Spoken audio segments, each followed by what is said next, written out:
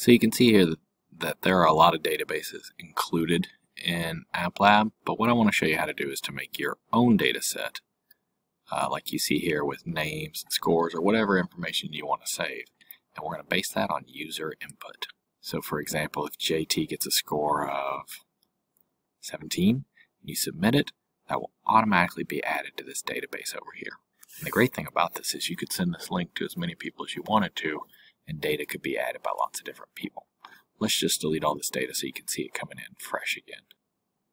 If Wallace gets a score of 22 and you hit submit, you can see it automatically pops up over here. We'll do one more. Maybe Portia gets a score of 99, just like that. So let me show you how to make this from scratch. We'll hit Create in AppLab, and we'll start as we normally do in the Design tab. So the first thing we'll need is a button. We're going to give it a unique ID. Normally call them submit.btn, and then I just make the font big enough to see and change the color appropriately. Oh look, I got my ID and my text mixed up. So let me flip those around. There we go, that looks better.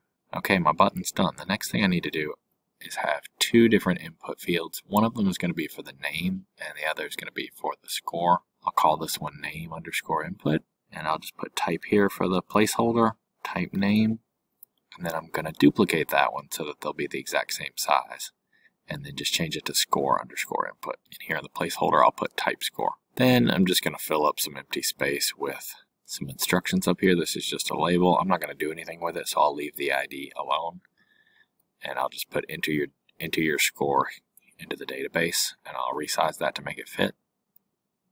Okay, I think we're done with the design. Now it's time to set up our table. Now let's just take a peek in here and look at what a database might look like with lots of data. That one was on cats, but we're just going to make our own, and it's going to have just a little bit of data in it. I'm going to call it score list, and I'm not going to add any names in here, but I am going to add the columns. So the first column will be name, and the second column will be score. And that's it for databases. Next, I want to make things happen whenever the button is clicked. So I'll say on event, submit button click, make two variables. They're going to be called their name and their score. Those are going to hold whatever the user types into these two blanks. And to get those values, I need to use a get property in each one of them. Here it is. So I'm going to get a property from each input field, one from the name input and one from the score input. In both cases, I need to get the value.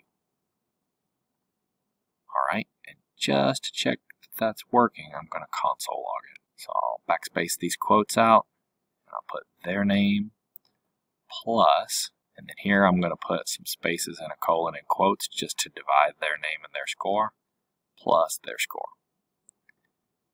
Let me capitalize that, and now let's try it out. So I'll type John, give it a score of, say, 22, click submit. Oh, I got an error. Let's see what I did. Oh, I forgot to capitalize the N so that it matches my variable exactly. Okay, let's try it again. John and 22, submit, and now you'll see down here in the console log, John and 22 pops up.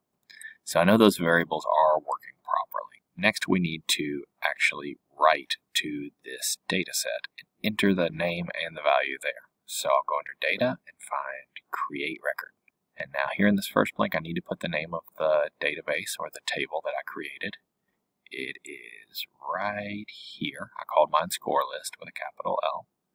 And then the first value is already named, but we're going to take Alice off of here and just put the variable their name. So that'll add their name to the database. And then I need to add another thing inside these curly brackets. So I'll put a comma, and my next column is called score. The value that I'm going to put into that column is going to be called their score. Alright, that looks good. And then I don't need this record because I don't have anything I need to do there. Okay, let's check it and see if it works. Again, we'll put, let's try the name Peter, and we'll give it a number of 22. Submit, and let's check our table. And there it is. So that part's working. Notice how the score has quotation marks around it. That means the score is actually a string, which may be a problem later on when we're comparing. So what we're going to do is use the number method, like this, to convert that value to a number before it goes into our database. So it's just capital N number and then put the value in parentheses, and now you can see that when it enters it into the database, these quotations are gone and it's treating it like an actual number value. The last thing we need to do is, after we've submitted, we would like the name and the score on our input fields to disappear so that it will be ready to receive the next input. So for that, we'll just set each property to an empty quotes. So we'll give Rick a value of 10, and when you click submit, he'll go away. Let's add 2 or 3 here just really quickly so you can see the database populating and you can see those boxes emptying themselves after the values are placed in. All right, this will be the last one. Let's give him a decimal value just to see how it pops up. All right, and now all of those values are added into our database. The limit of a database, I think, is about 20,000.